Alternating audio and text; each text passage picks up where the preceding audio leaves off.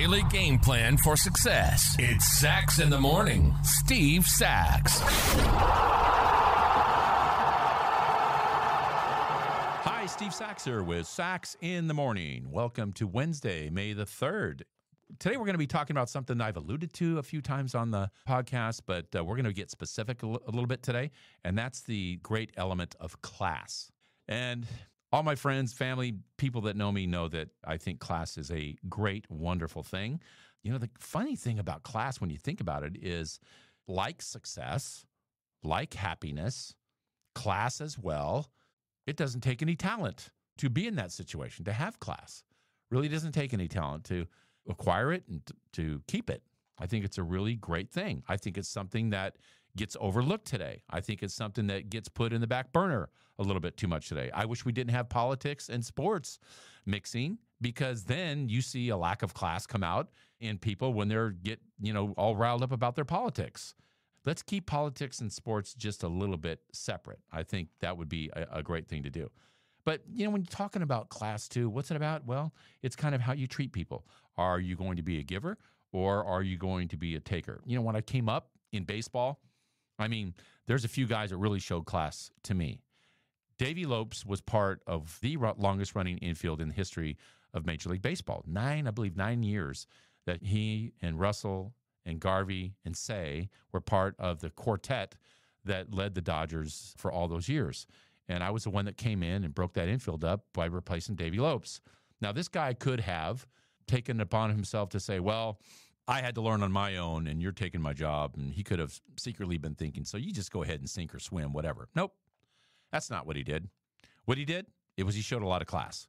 He was out there early, many times, showing me the techniques that led him to be one of the greatest base stealers ever. And he showed me a lot of really good things about base stealing, even though in just probably a few short weeks, I was going to be replacing him and take his job. He knew it. Everybody knew it. It wasn't a secret. But the guy had class, and I'll never forget that. This is some 30-some years later, and I still remember how much class he showed in doing that. And also coming up in a general sense, Steve Garvey and Dusty Baker were two guys that took me under their wing on another level, on the personal part of it, and showed me where to eat and where to go shop and do these things and where to, stay out of trouble. These guys didn't have to do that. They could have said, well, you know what? Again, I had to learn on my own, sink or swim on your own. They didn't do that. So class to me is one of the greatest things I think that we can show to one another. And also, Don Sutton was a guy that I was facing when I first came up in 1981, a guy that was a Hall of Famer. I knew he was going to be a Hall of Famer. And I hit a home run off of Don Sutton to break up a shutout bid that he had. He was going for his 56th career shutout, which would have been a Major League Baseball record. I did it with 2 outs in the 9th inning, and believe me, I was surprised as everybody else was when the ball went out of the ballpark. All I was thinking was don't strike out, and I wound up hitting a home run off this guy.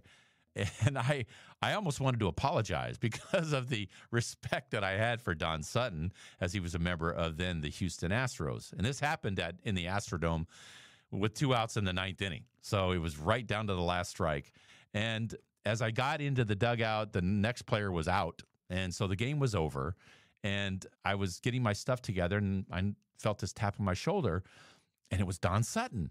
Well, what he had done was he had retrieved the ball that they had thrown in from the fans. When you hit a home run in the opposing ballpark, they throw the ball back in the infield. I didn't know they had done that. But he got that ball, and he had signed the ball, and he gave it to me. He says, I just wanted you to know I think you're going to be a great player someday. And while I'm not happy you broke up my shutout, I wanted to give this ball to you and tell you I'm a big fan of yours, even though I'm on the other team. And I thought, wow, are you this? I was shocked at the class, at the sportsmanship, at an act of selflessness that I was shown. And it still gives me the chills today when I think about it, and it will never leave me. The act of kindness, the act of mentorship, but mostly the act of class that he had shown me. It was amazing, and that's my short for today.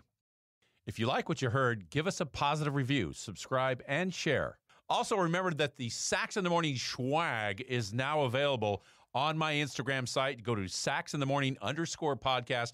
You'll see it right there on the Instagram, and just hit the link. Everything's there, mugs, hats, tumblers, you name it. Take advantage of it.